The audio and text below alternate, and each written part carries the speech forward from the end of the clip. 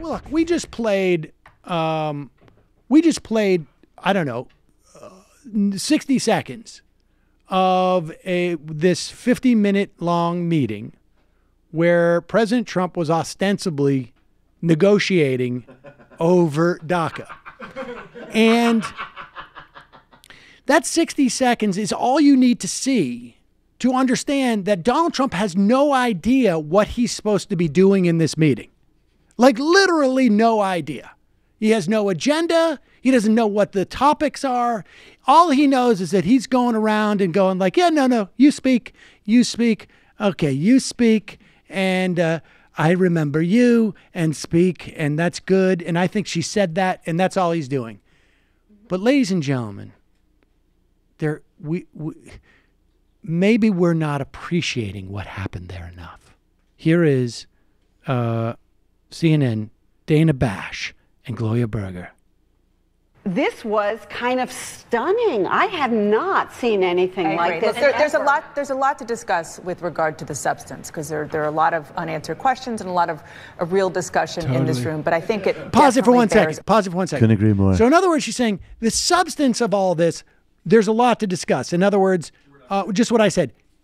He doesn't know what the hell he's talking about, and but we're not going to talk about the substance, and because we've got a more important point to make. But I think it definitely bears underscoring.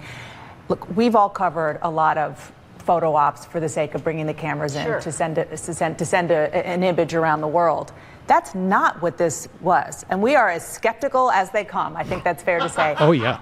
This really was a negotiation. We really got we were the fly on the wall in this room, listening to the way they talk. I'm really not convinced that it would have been any different had the cameras not been in there. And I've just been communicating with now 2 Republicans who were in that meeting who said that they had no idea that the cameras were going to stay in there as long as they did. The president, before the cameras came in, said we're just going to be kind of a typical thing. Pause it. Excuse me.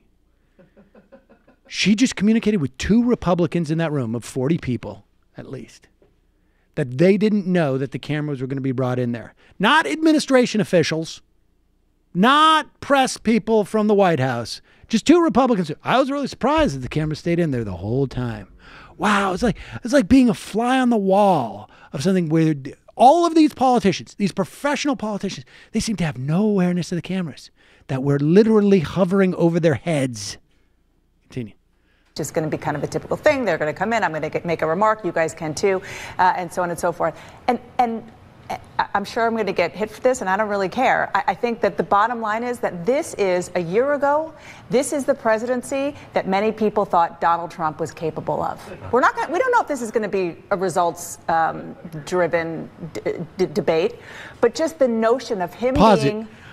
If I knew what results-driven debate actually meant, I would say, what? That's not relevant. What people wanted when they voted for Donald Trump is they wanted to see that he could sit in a room for 50 minutes and not know a single thing he's talking about, but say it's your turn to talk, it's your turn to talk, it's your turn to talk. You talk. The great delegator. There we go. Everybody, look at me. I just heard this phrase. Hold on, your turn. Hold on. Yeah, no, what, Matt? Okay. Jamie, what Jamie said was right. Okay. And you good? Good. This is what people wanted when I was president, right? Okay. You, and go, and play the tape. Him being in command, of him wanting the cameras in there and wanting the cameras to see him sitting at a table with Democrats and Republicans, playing the role of a deal maker, whether it's sees fruition or not. This is what people who had high hopes for the Trump presidency thought it would be, meeting after meeting like this. Yeah, except for this was one meeting where he didn't know what he was talking about, and all he did was be able to sort of say, your turn to talk, and boom. Now it's going to be, he's going to see this, and now he's going to demand that this meeting be recreated once a day. And he's even going to ask Diane Fine, no, this is the part where Diane says that, and I agree with her. And your line, Diane's line. Okay, look. Why are we talking about something else? No more meeting with McMaster and with Mattis. That's no one cares. They're not cool anymore. More meetings just about DACA. War crimes for 2017. They never killed Jared. It's DACA. over. DACA only. DACA. DACA meetings, period. I knew a girl named DACA she was a hostess, a maitre d' at Cipriani in the 1990s. And I remember when we purchased it from Ukraine. Those were the days. Maybe I should tell that to the Boy Scouts the next time I speak to them. I think it was a long deadpan joke on Dana Bash's part. That's my only explanation. That's very generous. Maybe it's like one of those things where it's like there's something in the CNN commissary where they spin a big wheel and each person has their name on the wheel that works at CNN.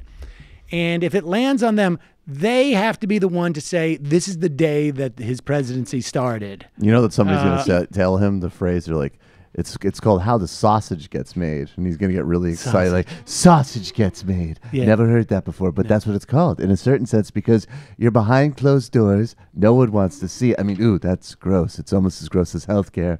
And no one wants to see it, but that's how things get made. So in other words, we're making sausage, do you see? I came up with that, actually. Yeah. Well, that would be the next sausage. iteration. A day later, I call it making sausage. It's not very pretty. It's not very nice, but it's how things get made. Hi, folks. Sam Seder here. We still need your help on our Patreon page.